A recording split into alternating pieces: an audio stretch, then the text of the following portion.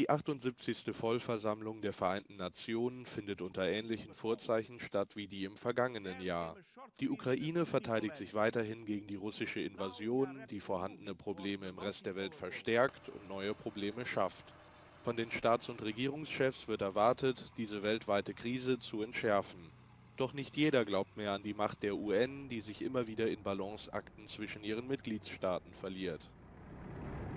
Where we see a lot of people lose faith are when they see those moments of hypocrisy or a lack of understanding of the way that the UN is able to continue to operate on one track while kind of the global community seems to be heading towards a crash on the other. Die UN erlebt die wohl größten geopolitischen Spannungen seit Jahrzehnten. Dennoch scheint das Harmoniebedürfnis ungebrochen. ExpertInnen fordern dringend Reformen.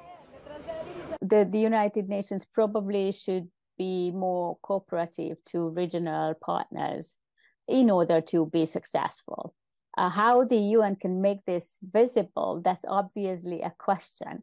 But the UN is an old organization. It's going through large changes. The world is going through large changes. So that's evident that organizations, international organizations, should change as well.